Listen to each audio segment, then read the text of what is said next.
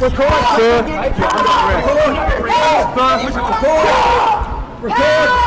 you're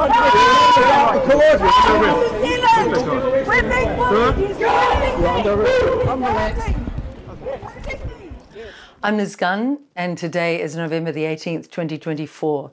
If you see this message, it's because on November the 19th, 2024, I am up for sentencing at the Manukau District Court under Judge Janie Forrest, who found me guilty for very lightly touching the arm of an airport worker who came to ask why we were carrying a camera in the airport. She would not listen to the explanation I repeated over and over, that we were not a commercial organisation, that we were doing it all voluntarily.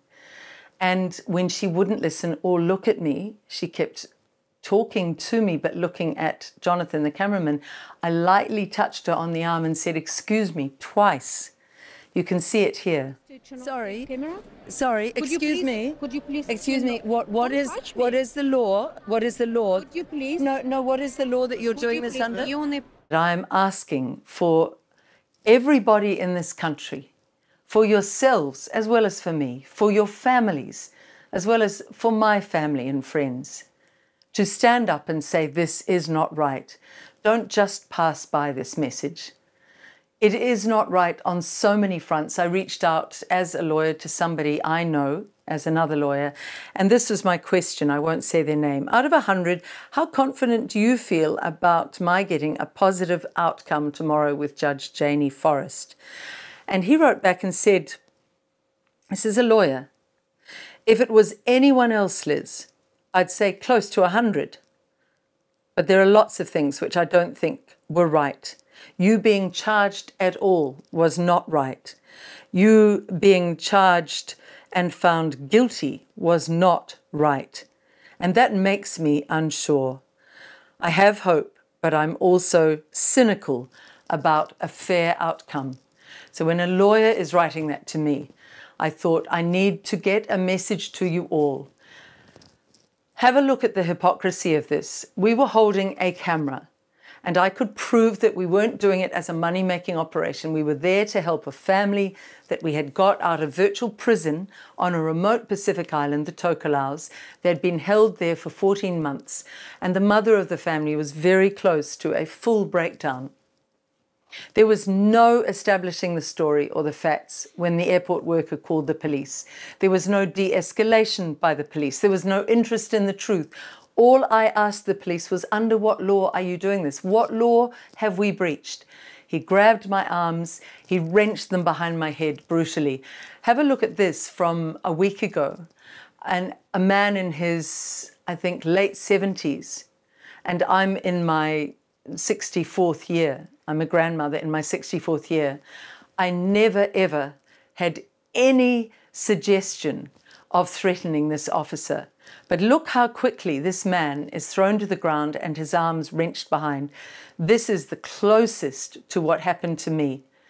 Equally rough and quick and without any conversation, and so disrespectful to the elders of society. It is so against everything that we were brought up with in New Zealand. And I could never understand why the judge never mentioned any of that.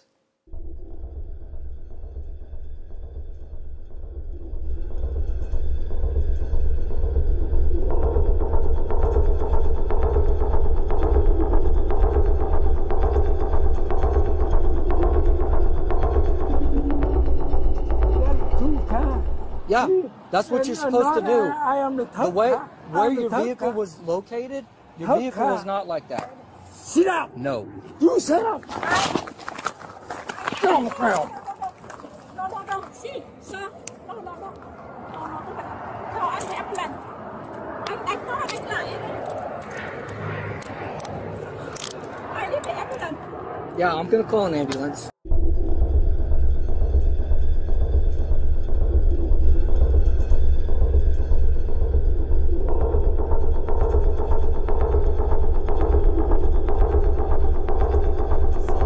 There There was no trespass. We were never given a trespass warning.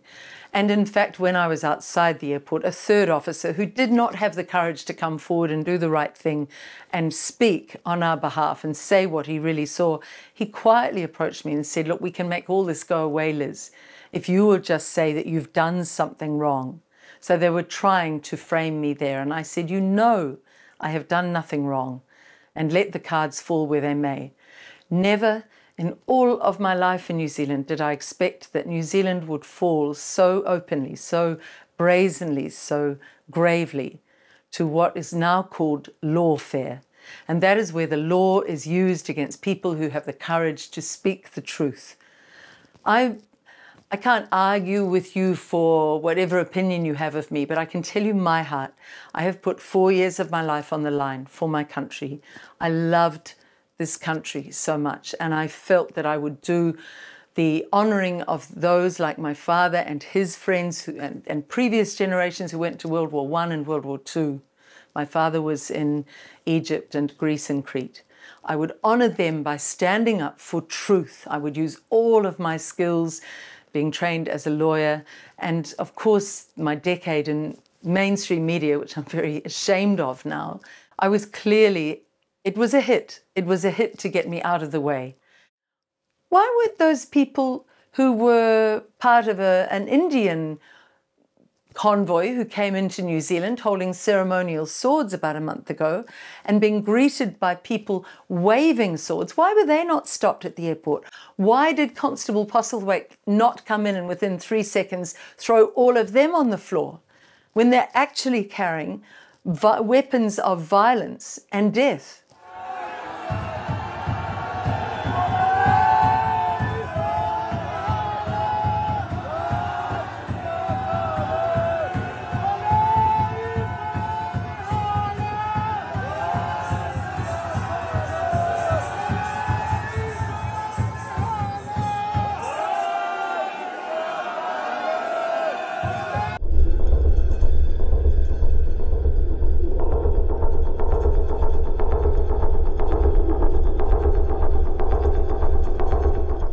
Ask yourself if this adds up. Whether you care about me or not, you need to care about the future of this country and about the possibilities of tyranny being put on your children's shoulders if one of them inadvertently touches someone in order to clarify, to gain eye contact, to simply ask. And also ask yourself why that airport footage that we got was so remote, so obscured, when there are hundreds, if not thousands, of cameras at the airport. There are so many questions about this whole trial that should worry you because it shows a real degradation of any justice in this country. So I'm going to put in slow motion me touching this woman, which is being called assault, and I'm going to ask you to send your views on how wrong this is that I've been even put through a trial on assault, been found guilty of assault. Please help me overcome.